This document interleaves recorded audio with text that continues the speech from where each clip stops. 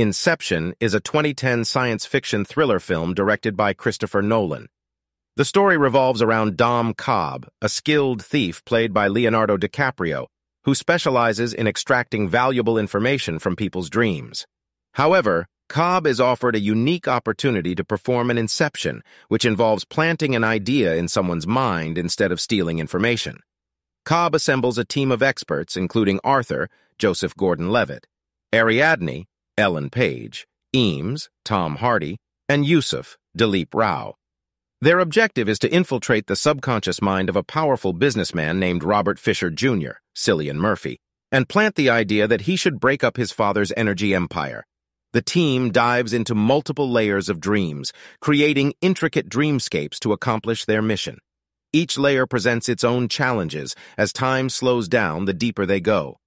They face dangers and obstacles, including projections of Fisher's subconscious and Cobb's own haunting memories of his deceased wife, Marion Cotillard. Throughout the film, Inception explores themes of reality, memory, and the power of the mind.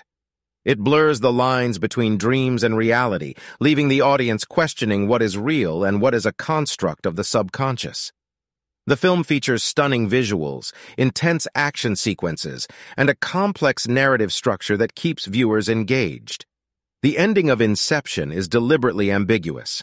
After successfully completing the inception, Cobb returns to his children, but the spinning top that served as a totem to determine reality or dream continues to spin, leaving uncertainty about whether he is truly back in reality or trapped in a dream.